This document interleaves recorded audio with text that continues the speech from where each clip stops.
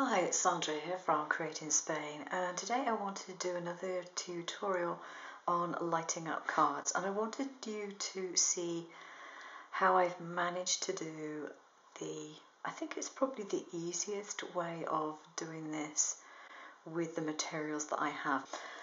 Now, I've got my circuit made, and all I want to do in this particular case, I just want to light up the cherry on top of the cake here. And what I've done is I've designed my circuit. So my negative is coming out from underneath where the battery will go, goes up here, and I did this in a complete loop. Put it down again up near the hole which I've marked, down, across, over a piece of paper which has been added and folded, and then continued so that it's there.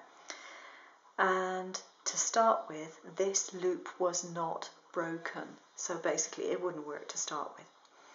But then because I have these absolutely micro LEDs, I didn't want to put some tape down, make a gap, put another piece of tape down, because these are smaller than a grain of rice. And if I hold it up, the LED is just between my fingernails. I don't know whether the camera is going to focus on that. It's just between my nails there. So it's really, really tiny. So I made the circuit all one piece, and then I just took a craft knife and put a slit through the foil there. Now the stuff that I'm using for my circuit is, I got it out of the drawer earlier. It's just this tape that you get from the DIY stores. I have no idea what it's called, but it's a metal tape with adhesive on one side, and it's as cheap as could be. But what I do is I cut it into a reasonably long strip, and then I use my guillotine to make fine strips from it. And this is what I end up with. Now, it doesn't matter that they're not perfectly the same width all the way down. It just needs to be relatively fine so I can do the work that I need to do.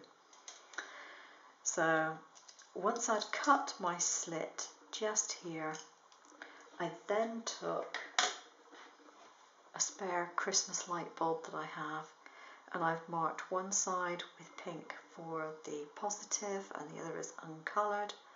And then I put the battery in, and I tested out the circuit just by putting it on one set of wires, on the other side, make sure I've got it over in tape, and then just closing the battery, and it lit up. Okay, so I did test it. Now to pick up these minute, absolutely micro LEDs, what I did was I used a piece of normal sticky tape, and I make sure that it's up the correct way, and you may well need a magnifying glass to check that. And I made sure I knew which was the positive side and which is the negative.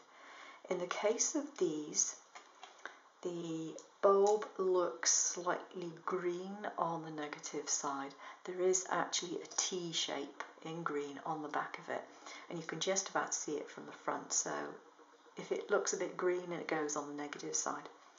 So I placed it there, just held it in place with a pair of tweezers for a second, and tested that it was working, and then just allowed the sticky tape to stick down and pressed it down properly.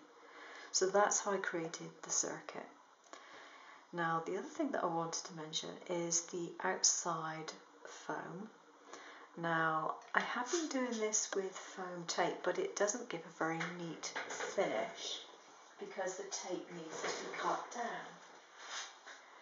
So what I found the other day were A4 sheets of craft foam with a self-adhesive backing. And again, I use the guillotine and just cut these down. Now because this is A4, I know that I can get at least two sides out of there out of just one strip. So a couple of strips of that will do the job nicely, and it's pretty cheap.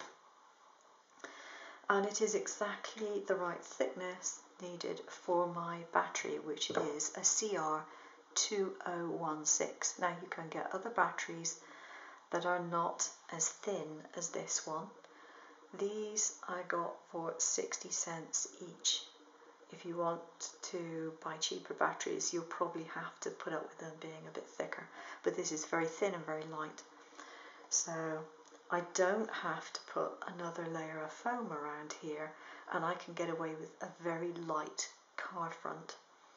And I figured that A, you save money on a second rail of foam, and also you then end up saving money probably on the postage because of the size and the weight of your card. So it may still, even if the batteries are dearer, it may still pay to go for a thinner battery than a thicker one. I don't know. Depends where you live and how much your post is, I suspect. So anyway, in order to put this card together, obviously, if it's closed up, there's a risk that the light is going to go on, the battery is going to run down.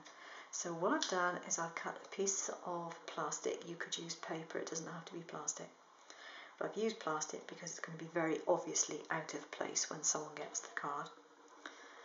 And what I'm going to do when I put my card front on, I'm just going to glue around this edge here all the way around until I get to about there, and then I'm going to stop the glue.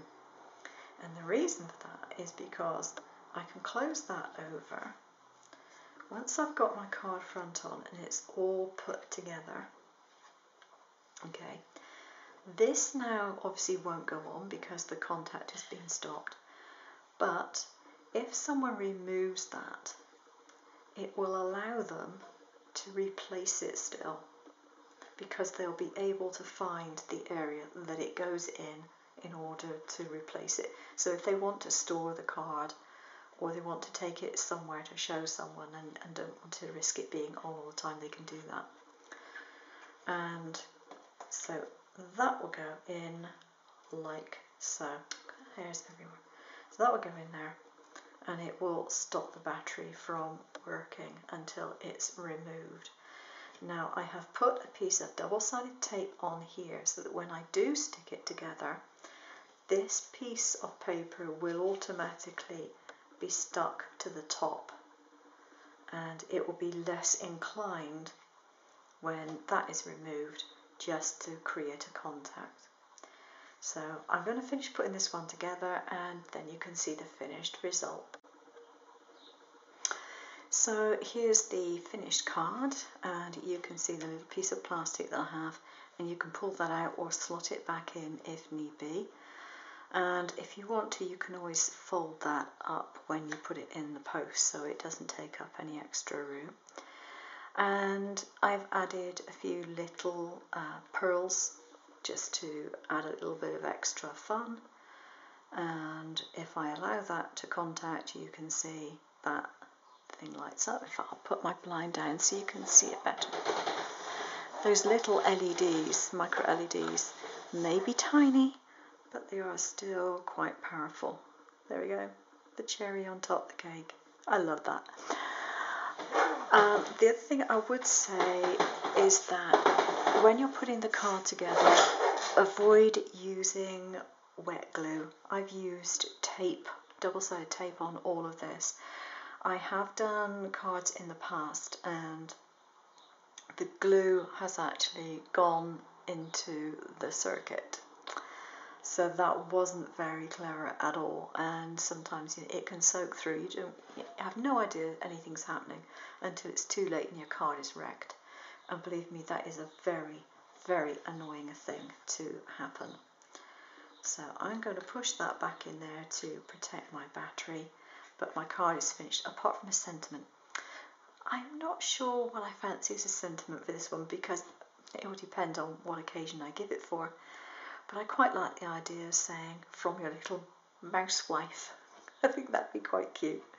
Okay, thanks for watching. Take care now. Bye-bye.